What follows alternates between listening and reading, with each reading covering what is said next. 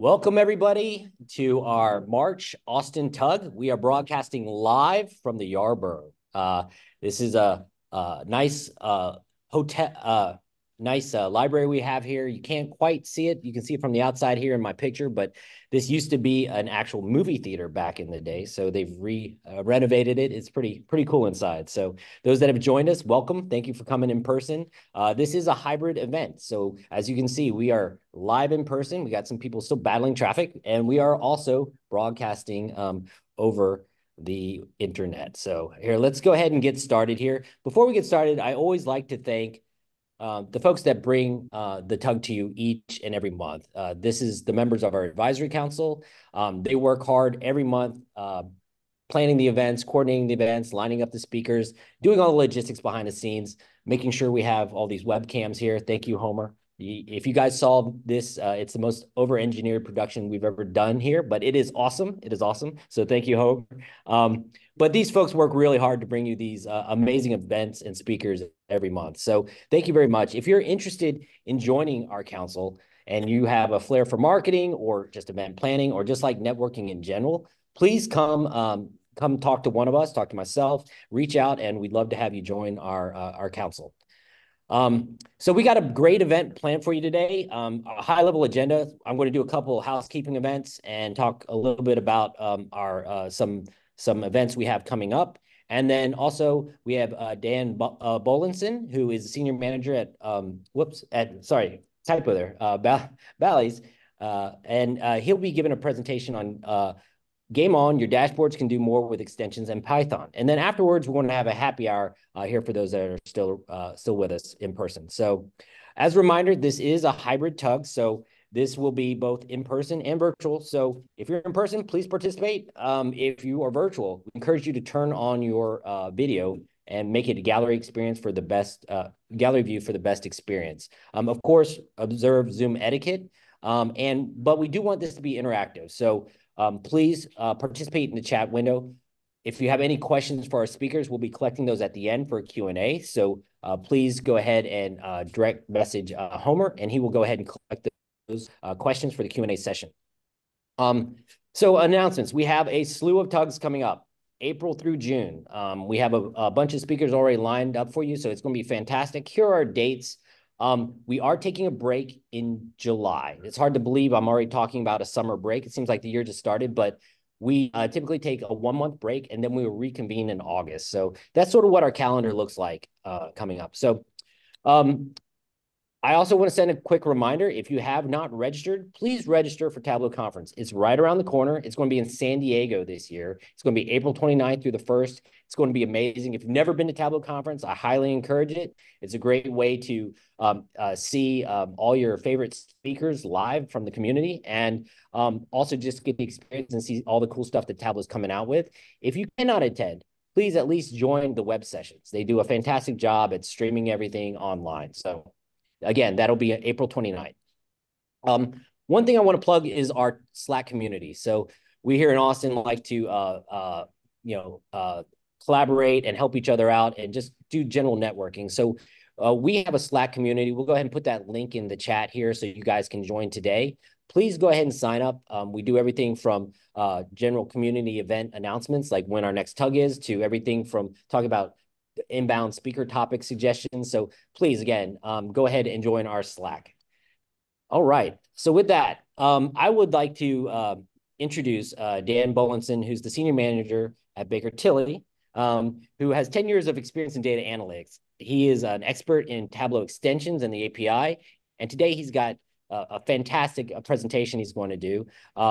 He is a Tableau DataDev ambassador, so he's got a lot of wisdom he's going to share with us today. And his presentation is called Game On, Your Dashboards Can Do More with Extensions and Python. So Dan, I will turn it over to you.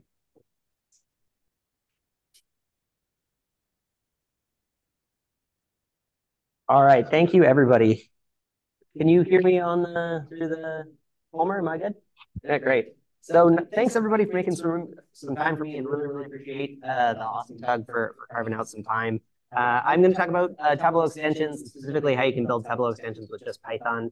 But before I start, has anybody got experience with Python or Visual Basic or Maybe R, people dove into scripting at all in their past? Not so much? Okay, well, I think I'm here to convince you that it's for you too. If you've written an if statement, which I suspect everyone, have you written an if statement? Yeah, so that's coding, that's programming. So I think I'm here to convince you that that this is for you too. So my name is Dan Bolinson. I've been working with Tableau since about 2015, primarily with manufacturing and distribution companies, a lot of work in supply chain. We really dove in with some of the mapping capabilities that Tableau offers. And in the past sort of 4 years, we've really dug deep into extensions. And we'll talk more about that today. But in the last, so that's been a real focus area for me personally. And I've been talking to a lot of TUGs as part of this DataDev ambassador to talk about this topic with other groups around the country. And I'll be talking at the conference too, so I'm really excited about that. So if anyone is able to attend the Tableau conference, find me. As I said, my goal today is to convince you that you can build an extension. And hopefully by the end of it, you'll agree with that. So first off, let's answer the question.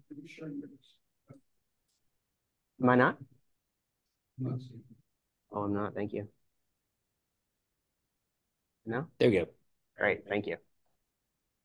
So the first question is, what are Tableau extensions? So the Tableau extension framework is something that Tableau offers to let us do more without leaving Tableau. So one way that we think about it, and the way that we've thought about it to really start our journey down this Tableau extensions path we're on, has been that our very best dashboards give people insight.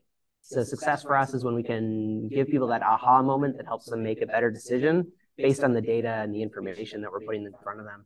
Whereas when we integrate that with extensions, we're giving them the capability of making those decisions that we want them to make without leaving that dashboard. And I'll give some more specific examples of that, but really what that means is starting to connect to other different systems that organizations that we work with have in play, be it like a Salesforce on one end or their ERP on the other. So really it's about letting people just take that next step from their dashboards. So some of the examples of what you can do with these is interact with third-party APIs. So that's really like connecting to databases and writing back to data, or connecting to, again, some of those other systems that might be in play at an organization, being able to connect those into the Tableau in different ways. A big part of what we try to do is to build business processes right into the dashboard. So one example, just to give a little bit of a sense of that, is we have a dashboard that our client serves to their customers to give their customers a sense of their on-hand inventory for the types of products that they like to buy. And on that dashboard, we give them ability to order. So it's that adding that button that lets them, again, take that next step if they do want to lock down some of that inventory without having to leave their dashboard. And so that's really a key, is helping people take that action without navigating away. And so, yeah, a big part of this is write-back functionality. So letting people interact with that data in different ways and sort of turning it into more of like a two-way conversation with that data, as opposed to just that, viewing it, they're now able to interact with that. And a big part of that too is helping different types of customized visualizations and interactivity types. So to talk a little bit about how I got started on this, I attended Tableau conference in 2019, and that was really when extensions were first released. And I thought they were great. Like, it was really, as I just described, they really do offer a way to do more. And we'd been working with Tableau for some time, and really were looking to take that next step. And so this really seemed like the perfect solution. So I spent Tableau conference trying to crack that and really failed. It was messy. I wasted most of that conference behind my laptop trying to figure it out. And the challenge there is that, the extensions are a JavaScript API, which implies you kind of need a web development background, and you need to be able to stand up web services. And that's just, that was not me. My background's analytics. That's what I've been doing. And so it was a bridge too far. And so we didn't give up. We kept pushing away. And there's another tool that I'll talk about today. It's called Anvil. And Anvil offers full stack web development using just Python. So what that means is that there's Python running in the client, which means that we can use it for connecting to the Tableau extension API. And that's really what I'm here to talk about today, is how can we start to build out extensions using just Python. And so we played around with that and had our first success. That was really, really exciting. And so from there, we started to do some stuff and really failed again. weren't there yet. And the reality is that that API exposes a huge amount of depth to what's going on in that dashboard. And it was really a lot more than we needed at any given time. And so from there, we kind of grown through and built out a library of tools that let us do the most common activities that you want to do when building extensions quickly and easily. So where that's left us is we're now building Tableau extension or Tableau dashboards as data products with just Python. So these are like full-fledged tools that our clients can use. And so we're pretty stoked about that. It's been a lot of fun. And I think I'm here to tell you a little bit more about how we do that. So what we've really learned on that journey is that Tableau extensions are really powerful, but they're not in the right people's hands. And by the right people, I mean the people building the dashboards. I think Tableau talks about community-driven analytics and self-serve analytics. And so I think that our belief is that by putting extensions in the hands of those same people, that's really going to be the key to unlocking a lot of those other use cases that are out there and that are really powerful that can't be done with just Tableau. And so with that, we think a simple API is required. And so the T-Rex jacket is an API that's open source that we manage. And that is a open source API that abstracts a lot of the key things that you'll want to do with Tableau extensions. And I'll give some examples of that later today. But first, to give a couple concrete examples, I wanted to share some use cases for how extensions are in play. And so really, they come down to enriching data with additional insights and embedding Tableau in business processes. So I'm going to cut over to some of those. This here is a dashboard that we have with our client, who is a manufacturing client, that, let me just get Tableau going. I'll restart right before we started. So this is a manufacturing client that wanted to track their variance. And this is pretty common in our client base. Folks are setting targets and they want to know how they're doing against those targets. And if they're missing those targets, they want to know why. And so this is a dashboard that we developed to help them understand that. You've probably all seen or made dashboards like this where we've got our targets and we are tracking to those and we're explaining differences in a tornado graph here. So if you haven't seen tornado graphs, it's a really nice way of showing how differences are accumulated. So we just take the absolute value and rank it that way. So we can get to see where exactly those differences are coming from. And now here on the right, we have an extension. And so what this is doing is we're actually able to then capture from the user the reasons for that. So when we see this graph here, we see that some are blue and some are orange. And if you hover over, we've got an explanation here. So we know that the reason this customer missed that target is for a reason customer canceled. And so what we are then able to do is to ask people every month to go in and basically explain their variance. So when I click on this dashboard, when I click on this data point, I'm now being prompted to give a reason for that explanation. So in this case, maybe it was I lost new business. This is a pretty short list, but in practice, it's whatever the range is that we want people to be pinning those differences to. We're sort of asking them you're asking them to enrich that data by telling you what happened there. And that then is going to be saved so that we can get this Pareto of what are the key reasons that we are missing our target. And so as I can refresh this data now, and we'll see that this orange is now going to switch to blue because we've explained that variance. And so what the task is we're giving people on a monthly basis is to come in every month and explain the variance. And over time, we start to get that additional insight into why we're missing targets. And from there, start to be able to take action. So what's going on here? We have an extension over on the right. And underneath this extension is a data table that's recording the data that the user is inputting. And this dashboard is then connected to that same data source. And we'll show exactly what that looks like in a little bit. And in the room, is there any questions before I move on to the next example? Okay. This is another example we have. This is an image classifier. So this is something we built to sort of prove this out. What this is it's connected to a Python model that's going to classify an image we upload. So I've got a couple of different images here. And this is a Python script that's running in the background that's connected to our extension.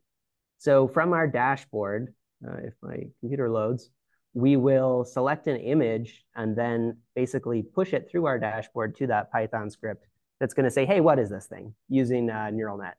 So let's see if this is going to load.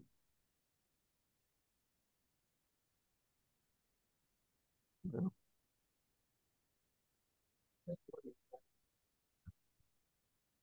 No kidding. You would think that accessing downloads would be an easier task. Oh, man. No, it did not. Wow. All right. Well, maybe we can move on to our next one then.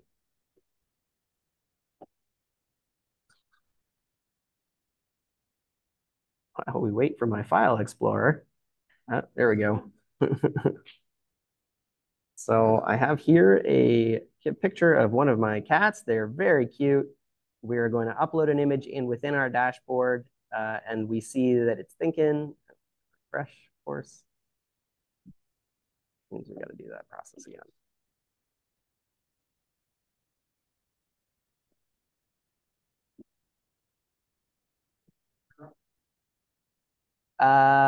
It's on a, not this one. It's a different one.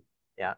But the script can be deployed anywhere and then connected through Anvil to be run through this extension. This is bold. Try to do this again. All right, let's move on. This next extension that I wanted to talk through really is more focused on the business process. So what we have here is a extension for a client that does medical device manufacturing. And so they're selling to doctors and physicians, and it's a pretty regulated environment. So this is a summary of basically activity that they've identified that appears to be in violation of sort of some of the rules that their sales force needs to comply with. And so the sales organization is measured in part against these different against these rules to basically say, like, are they staying in bounds, or is there a pattern of out of compliance across those specific individuals? But in some cases, the activity is legitimate, or for whatever reason, there's a good reason for that activity that's been flagged, but is in practice shouldn't be marked against them. So in monthly meetings, folks can go through with their employee, and if there is an exception, then they can select that metric to determine that it is should not be included in the against them in those metrics. Let's try this thing again. And why they don't download it to Excel and make no problem? That's definitely an option. But I think what we're trying to do is to put these into an environment where they don't need to do that. They can do that entirely from the dashboard so that there's not a need to maintain Excel worksets. And then as they're making changes, those changes are being reflected in the extension or in the Tableau dashboard right away. So there's no need to like re-upload to Excel or to, we kind of knock that out of the process. Yeah. So those were a couple of different examples of how we use extensions with some of our clients. We also have an example that I won't share today, but that's connected to Salesforce.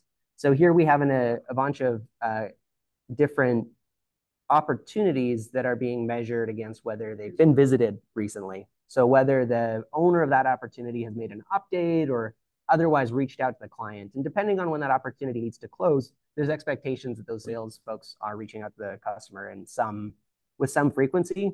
And we're flagging that as to whether or not they need to take action, basically. And so this is then a dashboard that the sales organization uses to keep track of stale opportunities. And as they're going through this, they can click on an opportunity and we'll pull that data from Salesforce on the right and allow them to then make an update to, say, the opportunity status, or to log a new task, or to log an event that took place from that dashboard that then is going to be updating Salesforce by their API. So again, the theme here is that we're trying to integrate some of the activities that people might take into the Tableau dashboard. So how does this work? I think broadly speaking, we're trying to create insight with our dashboards. We're trying to create a call to action for somebody to have to do something. And when that call to action takes place, then we need users to make a decision. So oftentimes this is asking them to input some information into a form.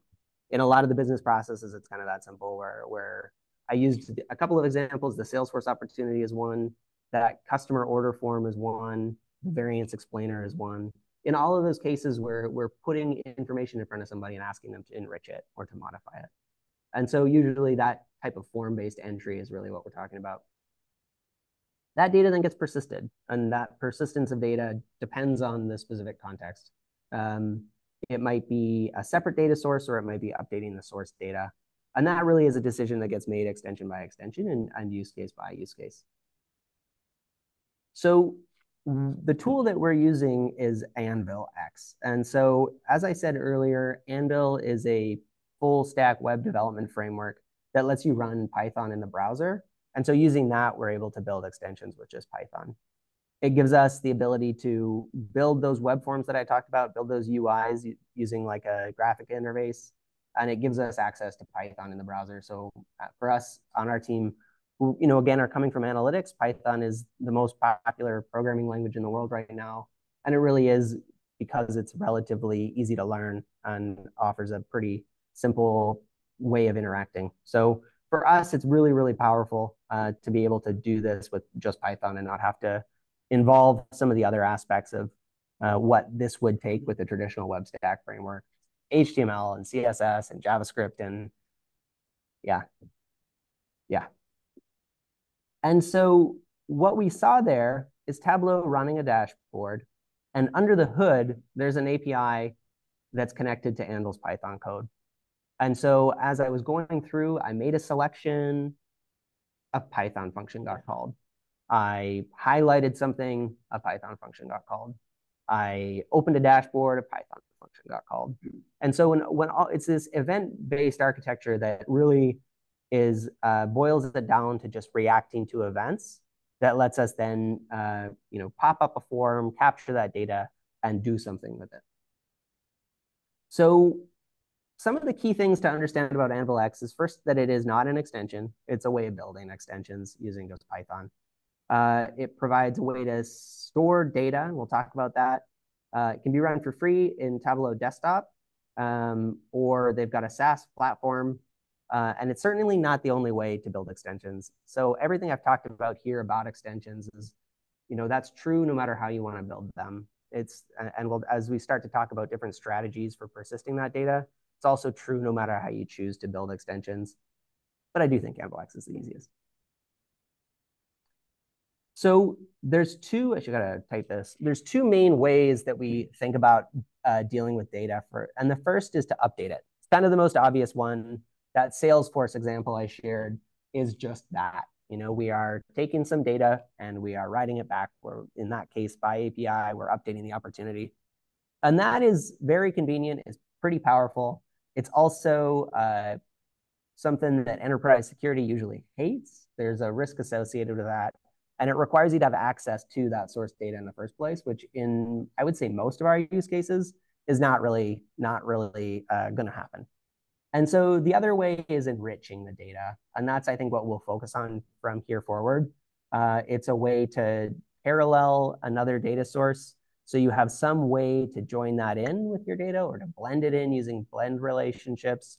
So you're then capturing this other set of data that lets you do more and enrich that data set without modifying the source. And that's really, really important. I think that, for good reason, not touching source is usually the right idea, but it's still by capturing some of these other data it's still pretty powerful. You mentioned the idea of just like capturing it in Excel, and that's totally valid. Like, I think that is sort of the same idea of what we're talking about here. It's just trying to get it directly in the loop so you don't have to, be re-uploading Excel on a routine basis. And so when we're sitting down to build Anvil X apps, the first thing we want to do is identify the use case. So what is it that we want our users to be able to do? Once that's done, we have to answer this question of, are we going to update the original data, or are we going to enrich and layer in that new data? And I think, again, the examples we'll talk about today are going to be to enrich the data. Next, we'll build the capture form, and then we're going to tie it into the dashboard, usually the selection event. And so that's what we'll do next.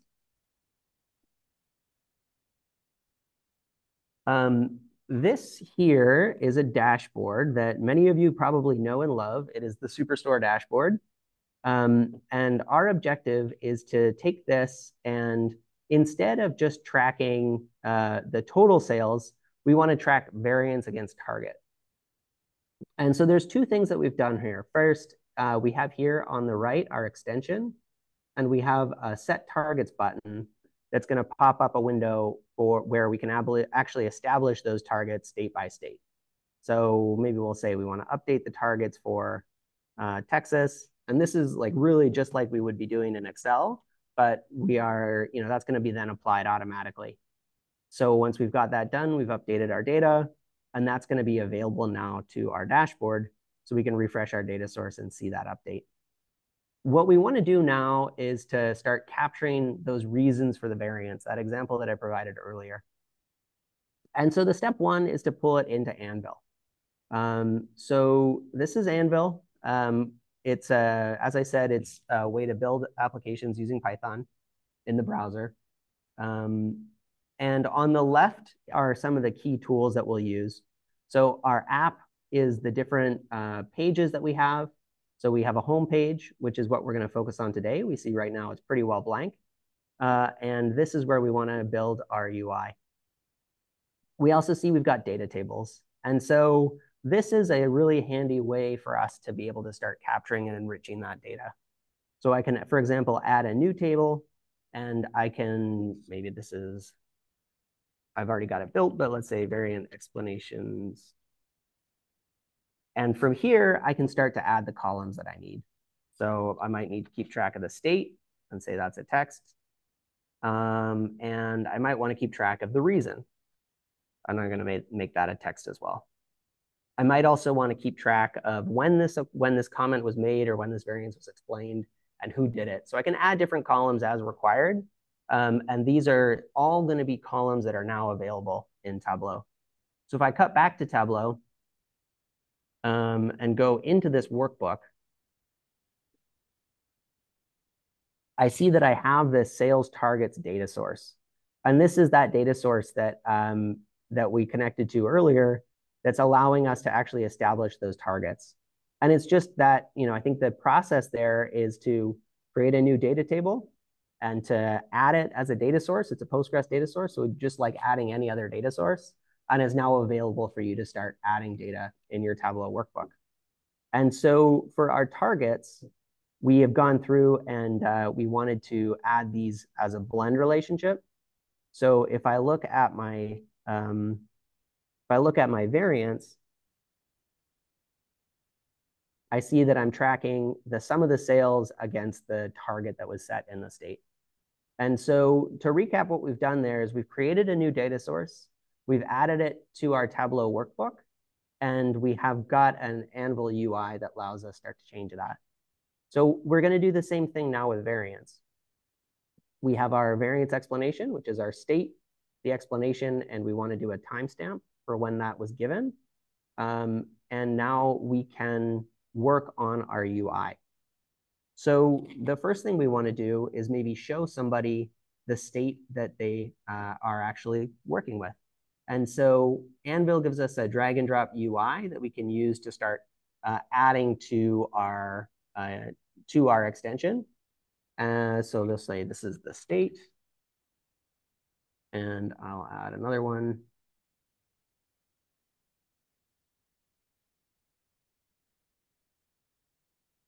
And then I'm going to call this label state. So I've done two things here. This one, I've started to change the actual text. And this, I've changed the variable name.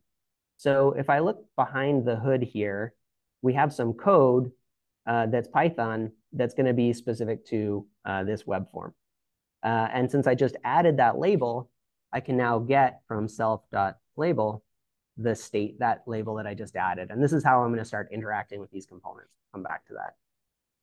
But I'll point out that there's a pretty good autocomplete here.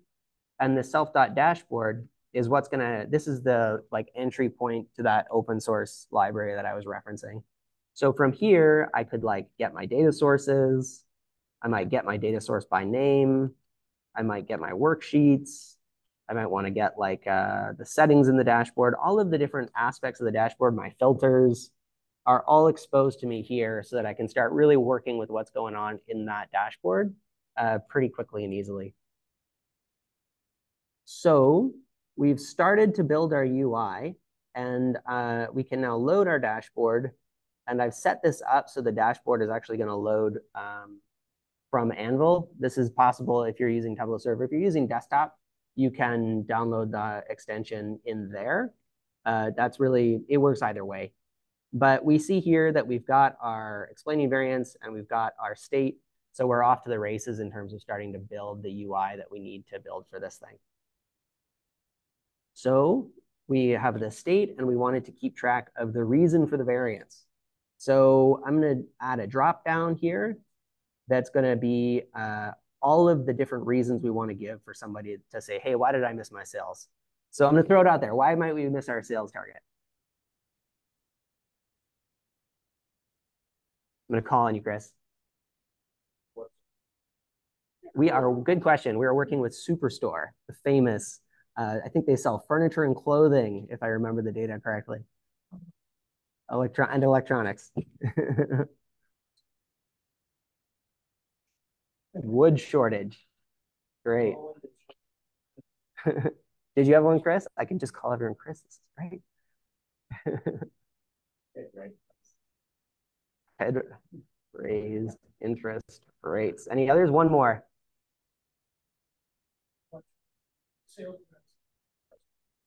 Salesman lunch went south.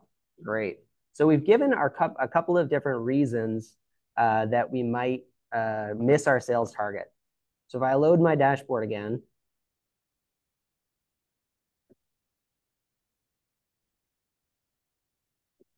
I see I can now pick between the different explanations that we just gave. Now, of course, that's not going to do anything. We haven't wired that up to the state, but that'll be the next step is we want to say when somebody makes a selection, we want to ask them to give us a reason. So that's going to be pretty straightforward, as we'll see. First, I'm just going to include a placeholder here, pick a reason. And so we're going to go into our code. And this is what I said earlier. It's most common that we want to respond to an event. And so in this case, when someone makes a selection, we want to prompt them to give a reason. So we'll go to our selection change callback. And we get our data source with the following mark selected. And we know that the state there, it's the state or the province. So we're going to say self.selection. We're going to create a new variable. That's the event. I can just copy paste here, selected event. And that's going to give me the selection. I'm actually just going to take the 0 index here. But that's then the thing that got selected on the dashboard. And when we then come over here, we actually need to add a new button here.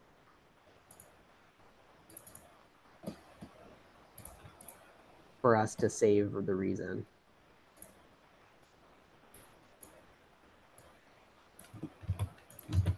And now, when somebody clicks this button, we want to add to our data that that selection was made. And so the way we do that is we go to app tables, which is going to give us access to all of these different tables that we've added here. And we're saying our variance explanations, we want to add a row, and our reason is the dropdown that we created has a selected value. And the state is going to be our selection.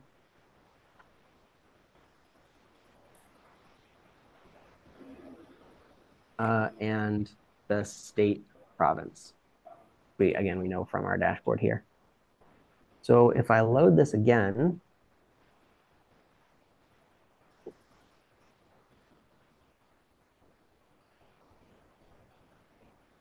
and now I think Oregon, I had myself. So we'll say Oregon has a wood shortage, and we can save the reason. So now if we go back to our data tables for variant, we see that Oregon has a wood shortage. And that is true if we go back to our main dashboard now.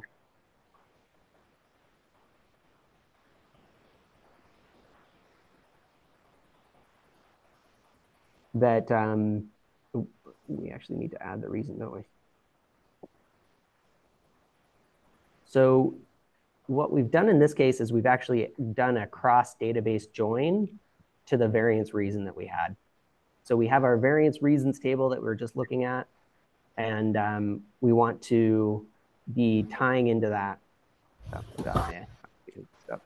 But that cross database join is going to be how we then are able to pull in those variance reasons to be able to then update them. So if we go, and we'll see right in here that we can pull in our reasons for any variance that might exist.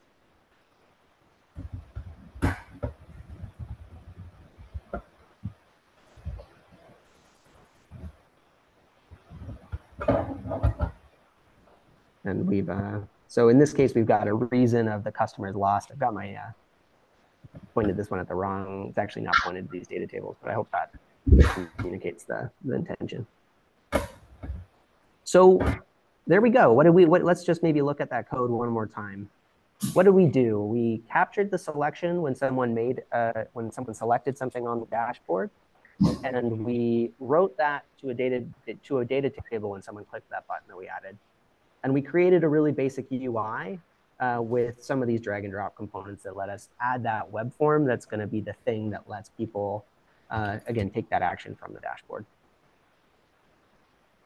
In this case, where's the PostgreSQL database located? Is that something that was set up before? So that is, I'm right now in the Anvil SaaS. And so that comes part and parcel to that.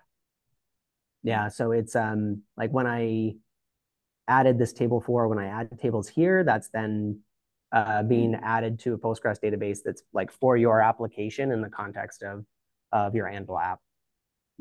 So yeah, it's kind of one of the nice parts about working with Anvil as opposed to a traditional stack is you don't really need to think about, I need a web service, I need a database, I need all of those different components kind of get rolled up into this thing that then gives you like a way to craft web forms, a way to store some data, and a way to run Python in the browser, and Python on the server side too, if you're doing anything that requires that from a security perspective. From a security perspective, where's the data? Yeah. Who has access? Yeah. So let's so when I said that Anvil can be suffice to say, Anvil's got both like the SaaS version, which is in their private cloud. Like Baker Tilly, we're like an accounting consulting firm and have no interest in having someone else manage our stuff. So we have our own Anvil Enterprise. And so when we're adding applications, it's the same, developer experiences that we were experiencing here, but it's all in our private cloud. And so we don't, that from our perspective, that's just like, that was one of the reasons we were really struggling with extensions at first, is because we just don't have we can't, based on who we are, give our data to other people. So yeah, for us, we have an Anvil Enterprise instance on our private cloud. And so like that Postgres database is in our space. But if, like we're probably starting to move more in the direction of embracing SaaS, and that's where Anvil X on their Anvil SaaS offering is certainly a lot easier and faster to move. And they do, so we just did this. And so Anvil, as a SaaS offering, I think your first 10 viewers are free, and they have some other bundling there. But my goal today was to try to convince you that extensions are for you, that it's doable, that it's not a bridge too far. So I hope I've done that. I'll be really keen to talk more with folks after this at the happy hour, or else if you want to reach out to me. LinkedIn's probably the best, but I'll leave my email as well.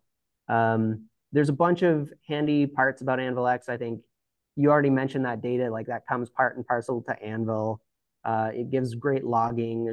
It gives the one-click deployment. So, I sort of started with a extension to try to make this a little bit faster, but to create like a net new extension, I would say create a Tableau extension. And it's now like, this is my blank canvas. So some of those like selection callbacks are already here for me. I can see like, here's my selection function. My data table is empty, but if I want to add a new data table, then I do that. And this data table is now like your data table in this application for your extension and private to you. So it's pretty easy. It gives you, like, if you create a mistake, you can print stuff to your logs, and that's all going to be made pretty easy for you. It's got those built-in data tables.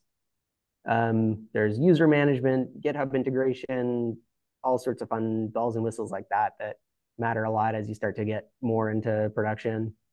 But really what I wanted to leave you with today is that enriching the data in your dashboards can be hugely valuable, and extensions can be built with Python with minimal code that really do enable that. So, it's tons of opportunity. I really hope you get started. I'll just leave you with the T-Rex jacket, which is that open source project I talked about. There's going to be tons of resources on how to get started here. There's a few tutorials on building your first extension, a bunch more context as like what's actually going on under the hood. But I think I'll probably close up. I really think the best way to get started is to try it. So if you're interested, I really encourage you to go to this T-Rex jacket and try one of those tutorials, see how it goes. I swear you'll get through it. There's some case studies, but yeah, really hope to hear from you.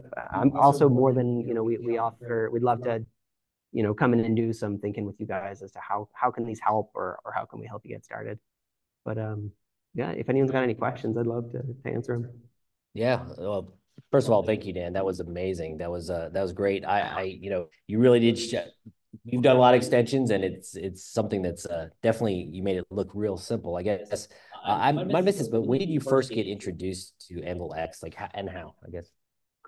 So Anvil X we've been working with Anvil for quite a while. And we started to break ground on using them for extensions in 2020-ish. So that's a product that they've been building out over time to add some of those bells and whistles that are Tableau specific. We've been using Anvil for like traditional web application development longer than that. But the Anvil X product is tied into Tableau to make that part of it easier. Yeah. I guess so. It does look pretty easy. How long would you say, like, someone with some pretty decent Python skills, how long would it take them to get up and running, and get familiar with Anvil X and get their first extension out there? Our speed run on building a chat extension that lets you like record comments in an application is like 7 minutes. So I think there's there's a few different pillars that you kind of like learning curves that you need to get through, and Python is one of them. And then the Anvil framework's another. But I think that with those knocked down, there's just a lot of room for, I think the reality is a lot of the most useful extensions are just pretty straightforward. And I mean, I think the variance explanation, I think I should actually talk about that maybe. I think you probably have all of the building blocks to do this, where you click on an extension, or you click on a data point, and that is going to prompt you with a user form with a drop down that's got some reasons. that gets persisted to a database that updates the underlying data. And so you've got the building blocks there, right? It's and I don't mean to minimize. I think they're like, as we have some very large applications that would have taken us a long time to build. And as I start to, the healthcare analytics, this one is, quite a lot more involved. There's a lot of moving pieces here. But I think that I guess I would just tell you to go try it. There's the value override is a great one to start with. See how it goes. That's cool. Yeah. How many of these do you guys have in your production environment?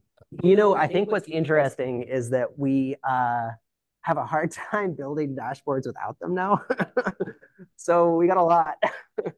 It's cool. I mean, it's great because it's a call to action, and that's what you want in a dashboard. So that's pretty amazing. That's awesome.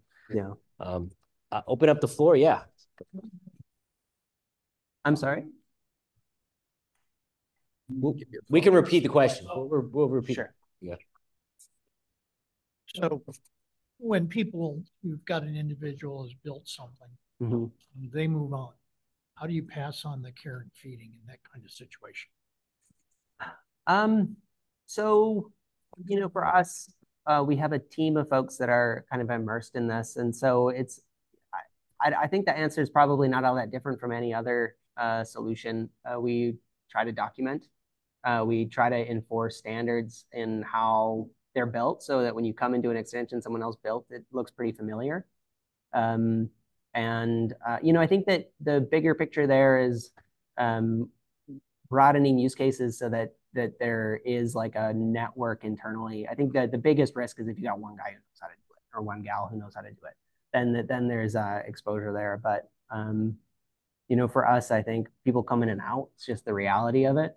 And I think as long as we're following pretty consistent design patterns and we are, which again, that like T-Rex jacket kind of enforces there's just a huge amount of plumbing and mechanics that get abstracted there. So you don't need to do a lot of that. I think I'll just pull it up one more time. Someone makes a selection, you want to do something, well, go look for your selection, call back and see what's done. But I will say, related to what you're asking is like version control and quality control. And Anvil applications are Git repositories under the hood. So I would say that we're pretty mature. We've done it for a while.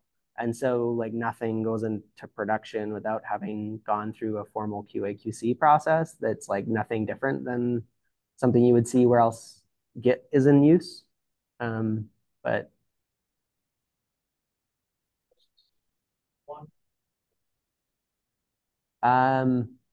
we have some big, yes.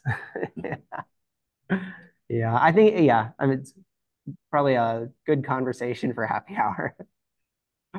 The question was, do we use Agile in some of our development processes? Yeah. Any other questions? I think Chris had a question. No. Okay. Homer, do we have any questions from the audience? Oh, I see a few chats. Are there any questions? If someone doesn't know Python, that was from William Dufresne.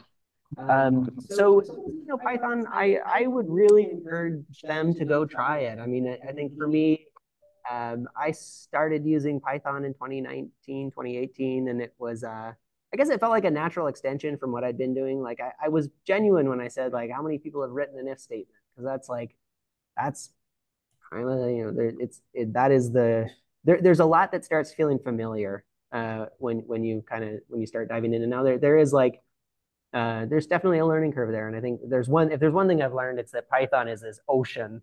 And so while we can get a lot of cool stuff done knowing just what I've shared today, that is, you're touching a tiny little sliver of what's out there. But yeah, I mean, I think that it is Anvil X enables you to build extensions with Python. So it is part of the, that's kind of the key thing to go learn. And Eve was asking about separate pricing. So I'll just direct you to the Anvil X webpage. It does, I think their price is $10 per viewer. Yeah, here you go.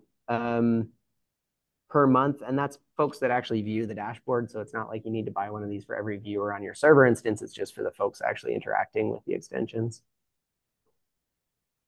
Very cool. One last question. I guess you mentioned the chat extension. Yeah. What are some cool ones that you worked on recently, or some ones you just have in your head? You're like, I can't wait to build this one out.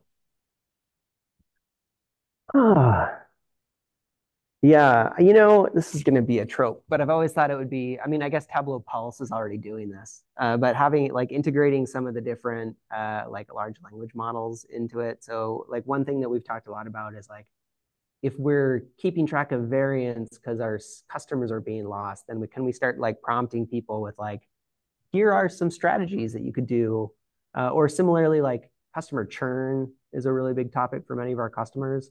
And so like being able to identify and then starting to route people down, like route, you know, service agents down specific paths based on what the data is telling us would be really, really cool. We haven't built that one yet, but you asked. Cool. Yeah. All right. Well, thank you very much again, Dan. That was an amazing presentation. Let's give him a round of applause. Yeah, there we go. All right. Appreciate it. I feel like, thank you. You know, there were a couple of extensions I was really excited to share that don't seem to be working. So. Yeah, no, that was great. That was great. What does the chat extension mean? Oh, do we have time for one more? Yeah, let's do it. All right.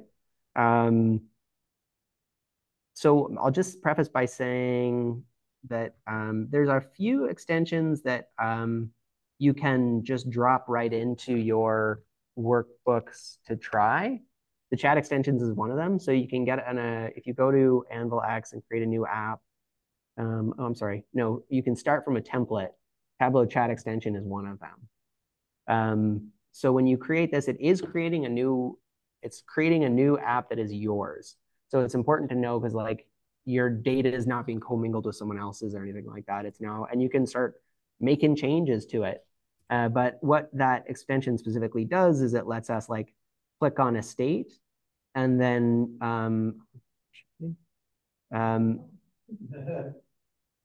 what I get, and actually start to keep track of what the other comments are that are related to basically have conversations in your dashboards with other people.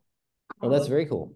Yeah, it's I feel like if anyone wants to do that over happy hour, I'd be delighted to do that extension. Yeah, we'll take that one offline. But I just to emphasize, it's like literally go start a chat extension, download the Manasa, push it into your Tableau workbook, and you've got a chat extension.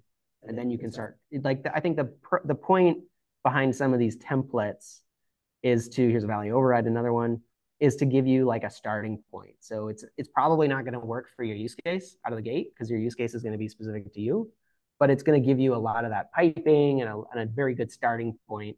So you can take that and start to, you know, make it your own based on whatever your use cases are. All right. Well, thank you again, Dan. Yeah, that was awesome. So, yeah, I appreciate you making the trip all the way here. You know, yeah. Welcome to Austin. Yeah. Thanks.